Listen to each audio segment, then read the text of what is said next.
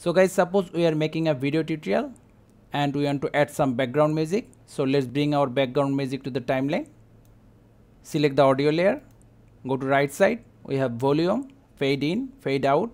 Now if we use this fade in tool, as you can see, we have fade in at the start of our audio file. Same goes for the fade out at the end of the audio file.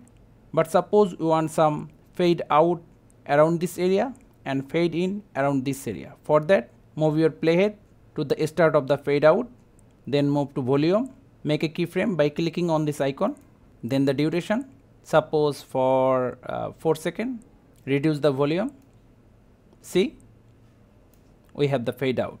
Now for fade in, same, move, keyframe, the duration, increase the volume.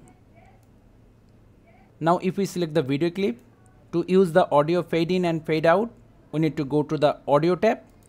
Now the same process. So guys, that's how easily we can fade in and fade out in CapCut. Thank you guys for watching. Have a good day.